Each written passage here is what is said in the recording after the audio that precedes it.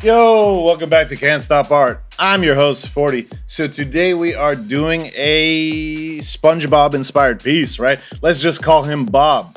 I decided to do an acrylic pour for the background, the subject matter, etc., and then paint the rest of him on top, right?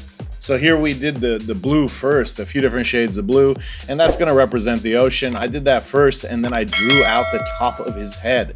That way I knew where to tape it off, and after I taped it off, we decided to do him, right? Several shades of yellow, a mustard, a bright, and then a fluorescent yellow. I always say reflex because some of the paint, that's the name of the color, right? Anyway, so fluorescent. So it looks great under the blacklight. In fact, this piece is a very interactive fluorescent piece. If you have blacklight, it looks ridiculous, huh? I don't even know why I decided to paint this. I'm not a huge SpongeBob fan or anything like that, but every once in a while, I suppose, just like everybody else, I see something and I'm like, oh, I need to paint that. And that's just how it works, right? I don't remember what it is that I saw, but I was like, oh, okay, I'm gonna paint SpongeBob. And probably I'm gonna paint Patrick too, just because I like to do things, I like symmetry. I like things to be even. I like things to be balanced, etc. So yeah, I think I'll do Patrick next.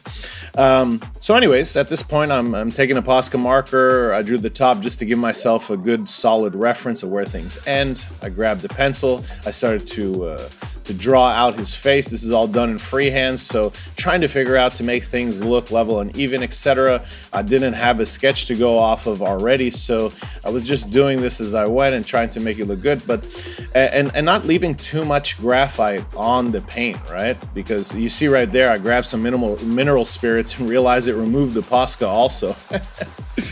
So then I just hit it with an eraser, and yeah, it removed more or less most of the graphite, right? And obviously anything that was going to be painted over that had graphite underneath, no biggie. But I didn't want any graphite to show in places that weren't painted over, right? So here in his rosy cheeks, along with most of them, right? The mouth, the circles, right? Or the holes in the sponge, if you will, have many layers to give added depth, interest, etc. This piece really has that added depth, that je ne sais quoi, right? So what do you got? You guys into SpongeBob? Tell me. Should I just do Patrick's face, just the top, or should I do his whole body, or what, right? Here I'm going over those Posca marker with black paint because it's much more vivid, huh? If you're not worried about how vivid the black is, then of course the Posca marker, it's great. In fact, it's way easier to control than a brush, but it just doesn't dry as vivid, right? So yeah, we're trying to move about the painting for minimal drying time, I suppose. You know, like I have no patience. So if there's any way to keep painting, I try. Obviously there's some points where I put it in front of a fan to speed up the drying time, etc. We're trying to give things some depth here, so adding multiple layers, different tonalities, different shades is definitely going to help, right? I'm gonna do the eyes like I normally do them, right? My signature style. And I'm making sure, right now I'm thinking about several things, like how do I balance this piece with fluorescent ink so it looks cool under the black light.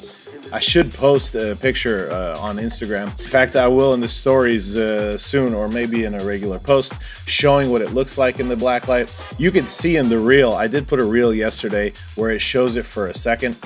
And yeah, I had a lot of fun with this piece. I don't know, it's one of those feel-good pieces. I don't think it's just because he's smiling, but for sure it's colorful, he's smiling, and I don't know, when I look at it, I smile. And like I said, I'm not even a huge SpongeBob fan. Oh, man, what a day. I cut myself spearfishing last week, and my hand is still healing, which makes everything a bit more difficult. You know, I'm outlining everything here because this is not a realism piece, it's a pop art piece, and pop art pieces typically have things outlined. And I'm going to outline it in a black Posca marker as well. It makes things pop, it's more in your face, etc. You wouldn't do that for a realism piece, right? And for some reason I decided that the blue above his rosy cheeks, it was going to give it the right amount of contrast and just, I don't know, look cool. I even hit a black Posca marker between the orange and blue to add more contrast, and yeah, I'm digging it, right? I definitely love how this piece turned out in the end, especially under blacklight, right? I'm so feeling this piece. In fact, I just started working on the prints for them, so prints should be available in a week or so on the website. Here I'm adding a little bit of that fluorescent yellow to the green areas, and I watered it down a bit. However, even though you don't see it very much right now, you see it under the blacklight, right?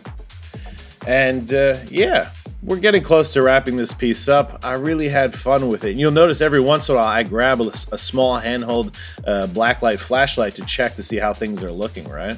Because even in the daytime you can see, but for sure at night it looks ridiculous.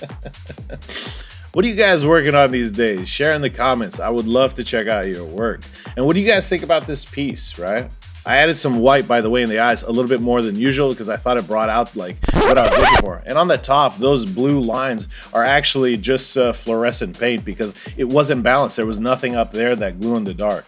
Anyways, guys, I hope you liked this piece. If you did, please like, share, subscribe. You know the deal, baby. Until next time, I'm out.